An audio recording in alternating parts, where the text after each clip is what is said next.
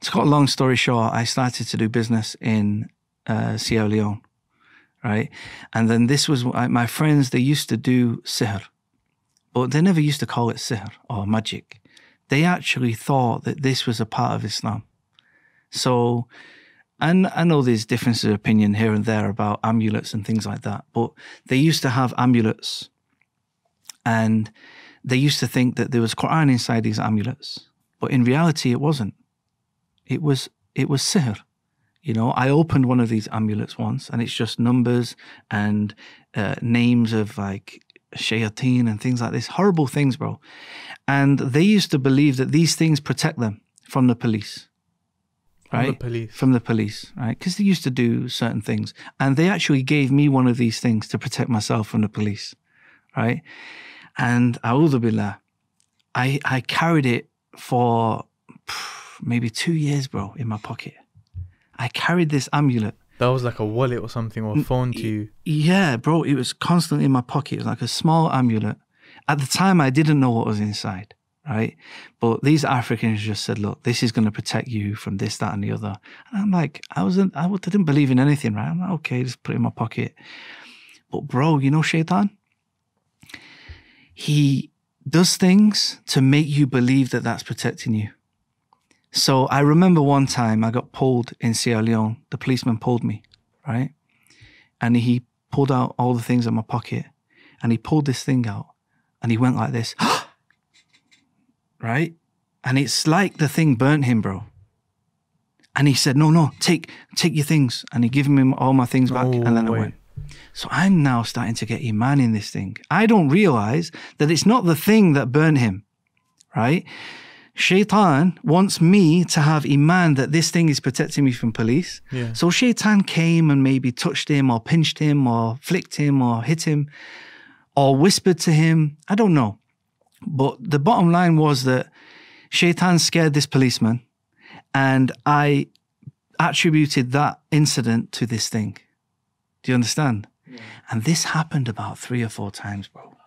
Like another policeman once, he pulled me and the same thing happened, bro. The same thing. He's like, Yeah. So anyone who doesn't have knowledge starts to have Iman in these amulets, thinking that, I'm getting power now. You know, I can just buy one of these amulets. I can do what I want. I can go and steal.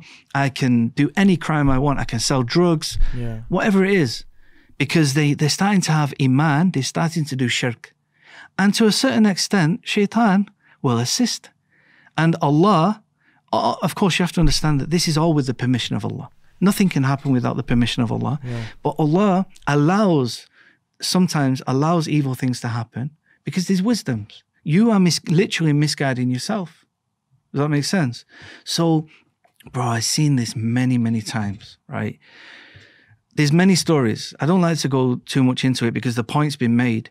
But this is how, subhanAllah, it was the beginning of kind of starting to have Iman and belief in these false things. Another time I went to the northern parts of Sierra Leone in the jungle. It's called Kabbalah, right? And it's known as a city for sihr. And it's very evil, bro. There's literally magicians sat in the jungle and there's people queuing to see these magicians. Now, of course, they don't call them the magicians. They call them the sheikh. And they look like Muslims. They have beards. They dress like Muslims. They have the Quran. They have, beads. They have the hat. They look like a sheikh. And maybe they're knowledgeable. Maybe they know Arabic. Maybe they even memorize Quran. But somewhere along the line, they've learned about sihr and they're dealing with the jinn. And I've seen this, bro. I've seen them, they would say that they're speaking to this jinn, they're speaking to that jinn, this is going to happen, that's going to happen. And people will come with different problems and try to get the magician to deal with that issue. So if you have a court case, or if you have an exam, or if you have any issue in your life, maybe you're having an issue with you can't have children, or maybe you want to marry somebody. Any of these issues, these so-called magicians can fix it for you. But it's haram, bro, and it's shirk. And it's just fooling people. But people don't realize that when they get involved in these things, it takes you outside of Islam, bro.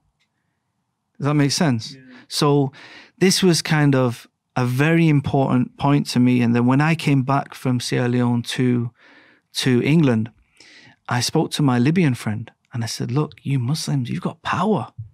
You know, I seen this happen. This Muslim gave me this thing and the policeman ran away and this other Muslim did this. And my friend said, no, this is haram. This is shirk. What are you doing? And I'm like, well, I'm not a Muslim. He said, no, we believe it's true. We believe these things can happen, but it's haram in Islam.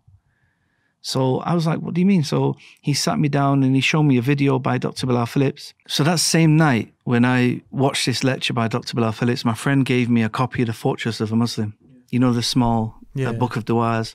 Some of them are ayah from the Quran and some of them are hadith. Yes. Now we know that both are wahi, right? Of course. You know, revelation. You know, and, you know, but of course the Quran has an extra status, right? Definitely, because it's Kitabullah, yeah? And I was saying to my friend, this is different. This one is different from this. Like, and he said, yeah, that's the Quran, that's the hadith. And then I'll turn the page, I'd read that and I'd read, and every time the ayah from the Quran, I just felt that it's different, bro. And I'm reading it in English, bro. SubhanAllah. Right? So I got onto one ayah. You mean the transliteration or the translation? Translation and the transliteration. Okay. It's got the Arabic, the transliteration. And you just felt like it's different. And the English, right? But even in the English, bro, I was like, this is different to that, right? And subhanAllah, bro, when I got to Surah Falaq, right? And it speaks about, you know, those who are envious, they're blowing in knots, tying knots, you know, at the daybreak, etc. I started crying, bro, because I'd witnessed this in Sierra Leone. I'd seen them rolling, literally, these taweez things with sihr in. They were naked, bro, literally sat in the river, rolling this sihr. Literally, sometimes they would do it at, like, what I now know to be sunset time, and sometimes they do it at sunrise, bro. And they're making the sihr and they're blowing, bro. SubhanAllah, I seen it, bro. And that ayah was the one that really sealed it for me. I said, this is the protection from this. And that's when I started to put my iman now in this little book. So I moved it from the Taweez thing and I started to now, this little book went everywhere with me, bro. I was just reading the du'as, all the du'as, everything, you know, and that became the protection.